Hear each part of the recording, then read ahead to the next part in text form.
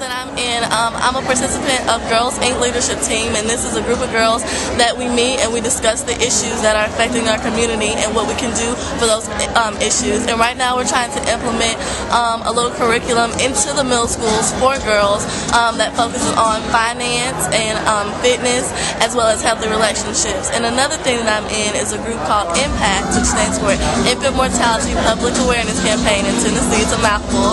And what we do is we try to lower the infant mortality rate because in Tennessee we rank number 45th in the nation, and in Hamilton County our babies are dying at a faster rate than some third world countries. So what my group is, we're funded through the governor's office, and what we do is we meet, become educated on infant mortality, and then try to educate our peers in our community. One of the ways that we've done that is through public service announcements. We have commercials, radio ads, and print ads as well. So those are a couple of things I'm in. I'm also on student council at my school, and I'm the president of the Key Club, which is a service club, and I'm also vice president of Future Business Leaders of America.